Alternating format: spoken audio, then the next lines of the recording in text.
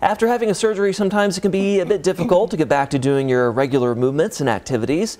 In the sponsor segment this morning, Stephanie Jarrett is a physical therapist with Advanced Physical Therapy out of Fenton. She joins us with some helpful information this morning. Hello. Hello. Yeah, good to see you. Good to see you. Let's talk about what kinds of surgical recoveries can benefit from participating in physical therapy.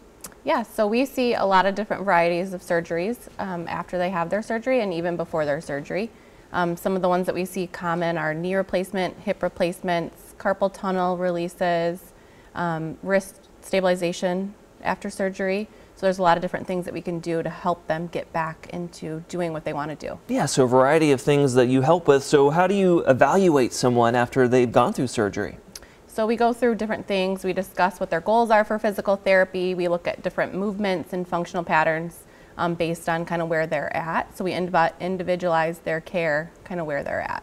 Well, speaking of that, what do you do exactly then in the clinic? I know, again, you specialize it, but what are some of the tools that you have to do that? So we have a lot of different equipment and we try to get creative. It's really fun for us to help them get back to what they're doing and seeing them, like their faces light up when they meet some of their goals. Yeah, we're looking at some pictures here, so kind of talk about some of those, again, what's this person doing here?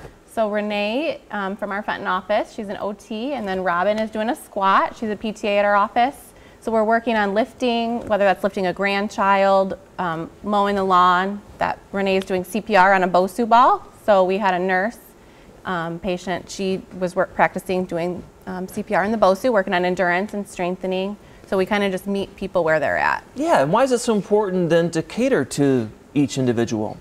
So in order for people to be successful, they need to see the benefit from physical therapy. And in order to do that, we need to appreciate where they want to be, what they want to do, and get them back to doing what they love. Yeah, each recovery is unique. What is prehab? Let's talk about that. So oftentimes prehab focuses a lot on education, kind of setting an expectation of what their goals are, focusing on the different surgeries specific to what they're having and the recovery, the timeline and protocols, whatever that entails. Yeah, and again, some of this may take a little time, right? It's not overnight. Talk about how you kind of build endurance as you go. Yep, so the first day everybody comes in and we take a look at their strength, range of motion, and different functional activities, and then see where they're at. We focus on progressing them as they can. Yeah, well, bottom line, what does it mean to you, to help these patients out and to see that progress? Yeah, it's a lot of fun when people get excited and seeing them, just their faces light up when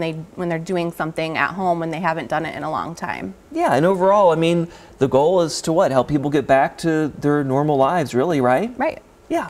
Let's show our viewers at home where they can find out more information. There's all the variety of locations there on your screen for Advanced Physical Therapy. You can also go to the website advancedphysicaltherapy.com to learn more.